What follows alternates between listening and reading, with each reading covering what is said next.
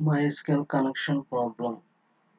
When we connecting MySQL database with PHP, we have to check it in our database server name, username, database name, and password.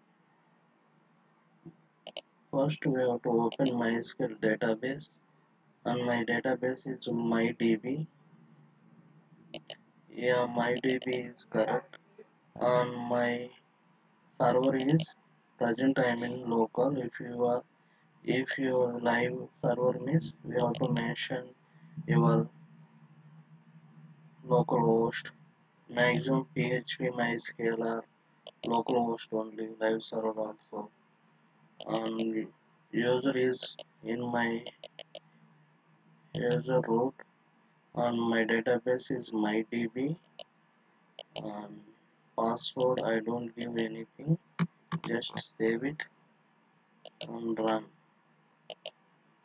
Yeah, connected.